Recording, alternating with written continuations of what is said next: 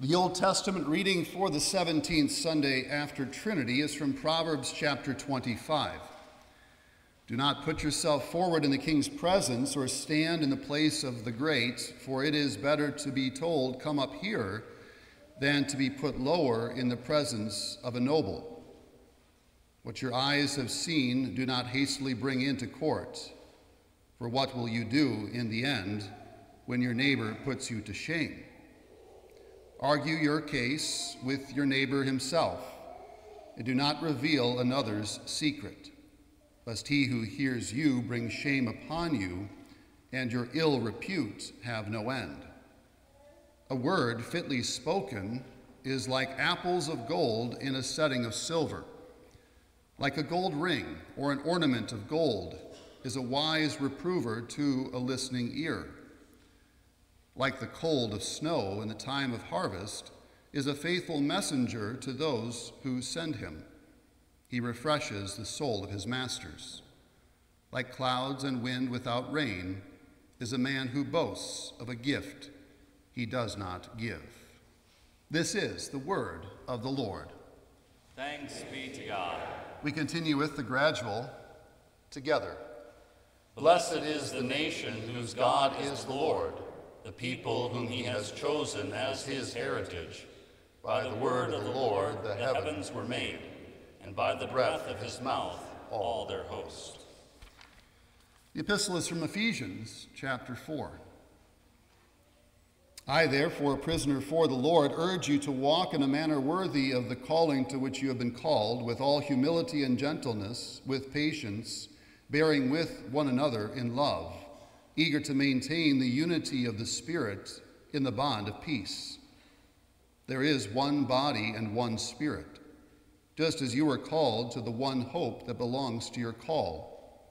One Lord, one faith, one baptism, one God and Father of all, who is over all and through all and in all. This is the word of the Lord. Thanks be to God. Please rise for the reading of the Holy Gospel. Hallelujah, Lord, to whom shall we go? You have the words of eternal life. Hallelujah, hallelujah. The Holy Gospel according to St. Luke, the 14th chapter. Glory to you, O Lord. One Sabbath, when Jesus went to dine at the house of a ruler of the Pharisees, they were watching him carefully. And behold, there was a man before him who had dropsy. And Jesus responded to the lawyers and Pharisees, saying, "Is it lawful to heal on the Sabbath or not?" But they remained silent. Then he took him and healed him and sent him away. And he said to them, "Which of you, having a son or an ox that has fallen into a well on a Sabbath day, will not immediately pull him out?" And they could not reply to these things. Now he told a parable to those who were invited, when he noticed how they chose the places of honor, saying to them, "When you are invited by someone to a wedding feast, do not sit down in a place of honor, lest someone more distinguished than you be invited by him. And he who invited you both will come and say to you, 'Give your place to this person.' And then you will begin with shame to take the lowest place. But when you are invited, go and sit in the lowest place, so that when your host comes, he may say to you, 'Friend, move up higher.' Then you will be honored in the presence of all who sit at table with you. For everyone who exalts himself will be humbled, and he who humbles himself will be exalted." This is the gospel of the Lord.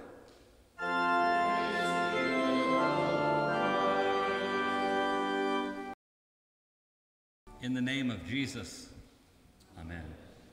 Imagine for a moment that you're in your backyard with your family, your friends, your neighbors, and you're having some burgers and dogs, some bratwursts, and you've got a cooler full of, well, let's just call them refreshments for everyone. And you're all having a great time, enjoying the end of summer or the beginning of fall. And if that's not really your thing, then Just imagine for yourself, you're gathered around the kitchen table or the dining room table, having a feast for Thanksgiving or Christmas or whatever holiday you want to have in your mind.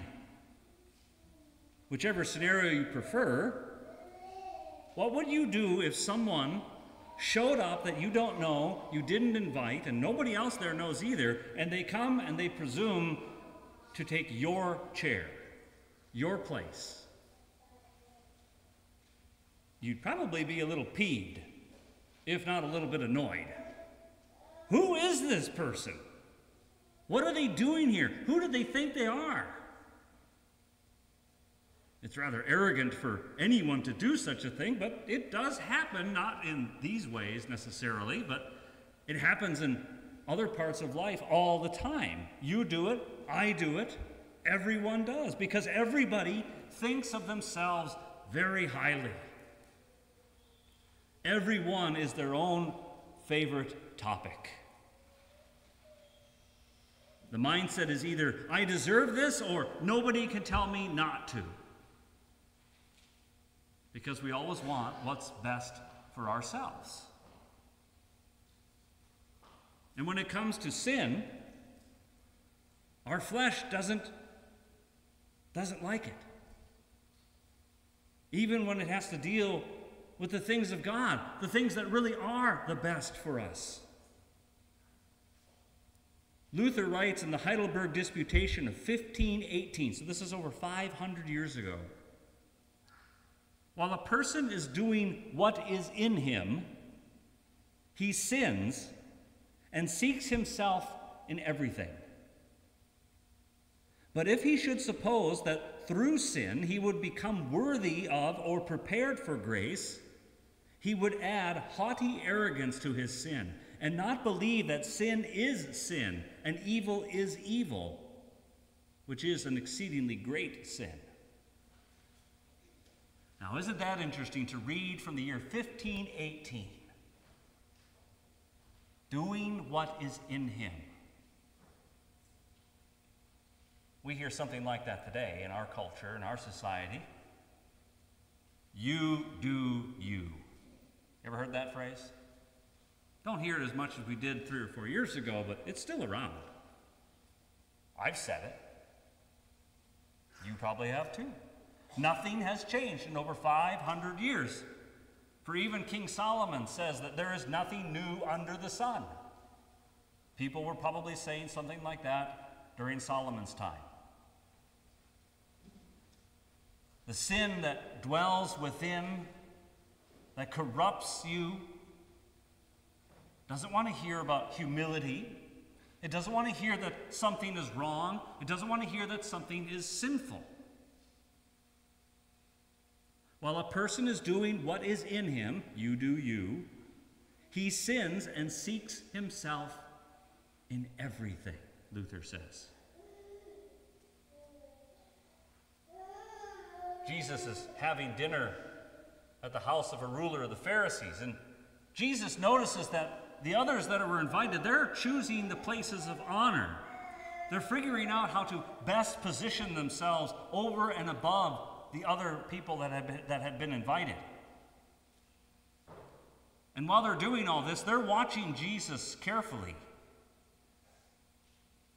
And what seems like out of nowhere, a man with dropsy comes in. You know what dropsy is? Dropsy is where the body retains fluid. And it's very disfiguring and very painful. And it wasn't that long ago that there was no medical treatment for it. So it's very obvious to everyone present that this man is very sick and most likely to die. But Jesus sees right through their poorly planned trap, and he says, "Is it lawful to heal on the Sabbath or not?" Well, of course it is. Earlier this month, we heard from the epistle lesson from St. Paul's epistle to the Galatians, against such things there is no law. Against all these things, there's no law of doing good, of loving your neighbor, of helping those in need. There's no law prohibiting the There's no law prohibiting the doing of good for the neighbor. There is no law against having compassion on someone. The Pharisees wanted to trap Jesus, seeing if he would dare to do work again on the Sabbath. Because this isn't the first time that Jesus has run into this with the Pharisees. But do you notice the response of the Pharisees? Is it lawful to heal on the Sabbath or not? How did the Pharisees respond? They remained silent. Why do they remain silent? Because they know the answer. Is it lawful to heal on the Sabbath or not? It is. The Pharisees and the lawyers, a sect of the Pharisees, they were the experts in the Torah, the books of Moses. And so Jesus heals this man and sends him away. And then Jesus gives them a lesson from Deuteronomy chapter 22. He almost paraphrases it, almost word for word, about a son or an ox who is down a well. You're to help that person. And now how do they respond? Because Jesus points out to them, hey, you guys know the answer to this already. Why aren't you saying it? Why are you trying to trap me in this when you know the answer? You know what Moses says. They could not reply to these things. Jesus got them. He caught them in their own trap. And they're too busy hoisting themselves up, claiming honor and prowess like a gloating peacock, that the lesson goes in one ear and out the other. And yet, even in the midst of all their positioning for places of honor, Jesus leaves them speechless. Now, what do you do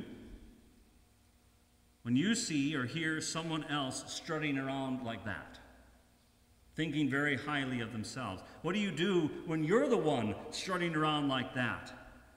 When you do you, and you catch yourself, or someone else points it out to you, what do you do? Your first response is probably going to be the response of your corrupted flesh, of the old Adam, who doesn't like it when sin and arrogance are pointed out. And the response is either to ignore it or fight against it. And either one is the result of a seared conscience that's been hardened against the Word of God.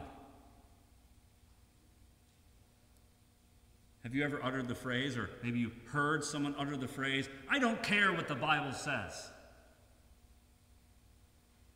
Or the flip side of that coin is, well, that's just your interpretation. You ever heard either one of those? Maybe you've even said one of those before. Does the Holy Spirit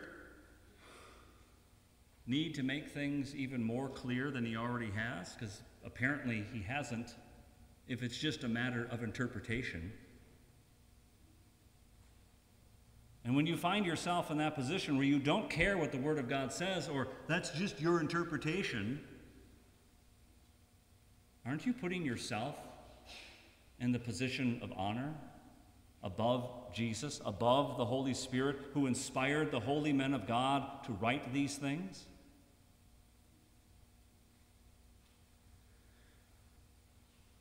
In church, we make jokes about sitting in the back pew, and we laugh about it because it's kind of true. And while you might sit at the back of the church on Sunday mornings, what about the rest of the week? Where do you position yourself? Maybe not physically,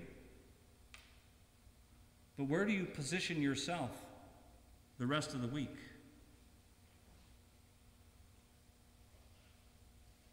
Maybe you just play the victim card so you can garner sympathy from other people around you. Like, there's an injustice that's been done to me. You should be sympathetic towards me because of this. Because that's the thing to do today, right? Be the victim, or at least pretend to be the victim. And thereby you shut down anyone who disagrees with you. I can ignore certain things, certain facts, and I can cherry pick other facts and even opinions to support myself or my own views to prove I'm in the right. When you do you. Remember I said earlier that we're all our own favorite topics. Naturally, that makes every one of you put yourself forward into the best positions in life, whatever it might be. There's no thought or concern for someone else. There's no mercy or compassion for those who are in need, who are hurting, who are downtrodden. Like the man with dropsy.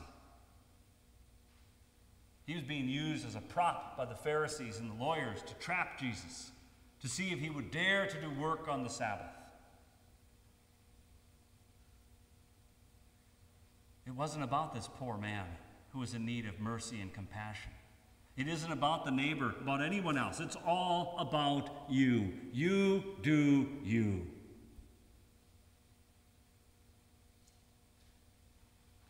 Luther goes on. Now you ask, what then shall I do? Shall we go our way with indifference because we can do nothing but sin? I would reply, by no means. But having heard this, fall down and pray for grace and place your hope in Christ, in whom is our salvation, life, and resurrection. For this reason we are so instructed. For this reason the law makes us aware of sin, so that having recognized our sin, we may seek and receive grace. Thus God gives grace to the humble, and whoever humbles himself will be exalted. The law humbles. Grace exalts. The law affects fear and wrath. Grace affects hope and mercy.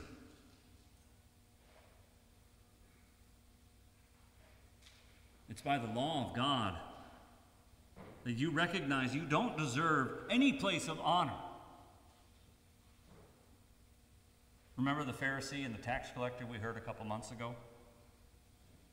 We see the Pharisee boasting of himself before God, claiming the place of honor. But the tax collector sat in the back pew, standing far off. And he wouldn't lift his eyes to heaven, but beat his breast and begged for the blood of the Lamb to cover him.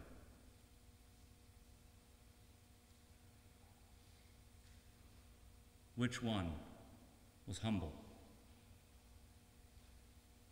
And which one exalted himself?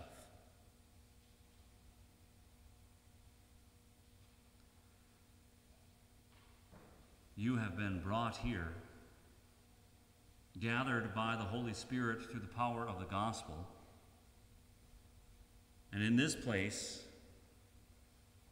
you sit in the place of honor in God's house, at his banquet, at his feast. For here you are served by God himself. This is the place where God deals with his servants according to his steadfast love, as we prayed in the introit. Here you are exalted, not because of your greatness before God and man. You're exalted because of Jesus, who humbled himself and gave himself into death for your salvation. And he invites you to the feast of his body and blood. He invites you to come and to kneel at his table and to receive your God upon your lips. For here you dwell in his holy presence, for this is holy ground. and you hear him speak a better word, the word of forgiveness, humility and humbleness are good. You don't really care what the Bible says? Are you wiser than the Holy Spirit? Are you smarter than him? Do you know more than God? Humble yourself under his wisdom. That is the cross of Jesus. That is foolishness in the eyes of the world, in the eyes of those who are perishing. But it is the wisdom of God for all who would be saved. For by the power of the gospel, you are no longer curved inward to think only of yourself, to put yourself forward, but you're curved outward. Like Jesus is with the man with dropsy. He was a prop by the Pharisees. But Jesus has compassion. He sees this man in need. So you don't use other people as props. You don't use other people for your own benefit, to use and then throw away. But you see your brother and sister in need, in pain, in sin, and you help them. You have compassion on them. You speak God's word to them, just as God in Christ has compassion on you. He gives you the seat of honor in his house. He heals you. He feeds you. And then he sends you home. In the name of Jesus, amen. The peace of God, which surpasses understanding, guard and keep your hearts and minds through faith in our Lord Jesus Christ. Amen.